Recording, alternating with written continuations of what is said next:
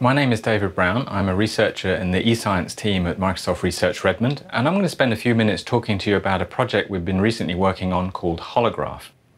So the way we're interacting with PCs is changing. It's changing from keyboard and mouse to two-dimensional touch to multi-touch, and we're on a cusp of starting to interact with data using three dimensions, using three-dimensional in-air gesturing. One of the things that I would like to show you today is an idea that we have of taking data and playing with where it can sit above or below a two-dimensional screen, because we don't have holographic screens just yet. So let's have a look at the demo. So what we're looking at here is a three-dimensional globe that is sitting above the screen. And I can interact with that using touch on the screen in this version of the demo. But I can also play with where this image sits above or below the screen. So for example, I can move it below the screen and have the project as a virtual window onto a much larger world. But we can look at other types of data here.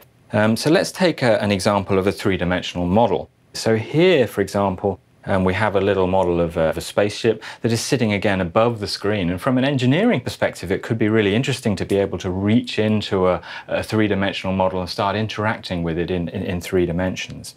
One of the real goals of Holograph is to start looking at data that we can map out geographically and do that in a way that is three-dimensional. So this is a graph of city population across the world.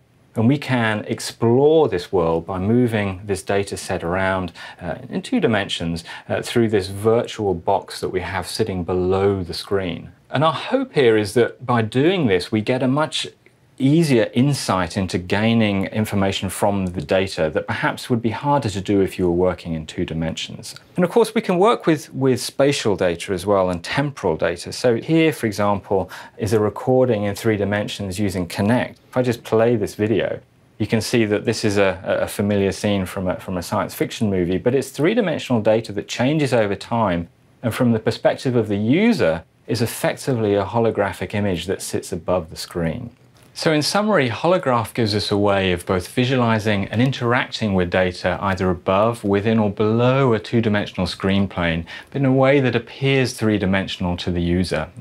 We hope this will give the user a greater insight into the data and take some steps towards interacting with more pervasive data around today using natural user interaction.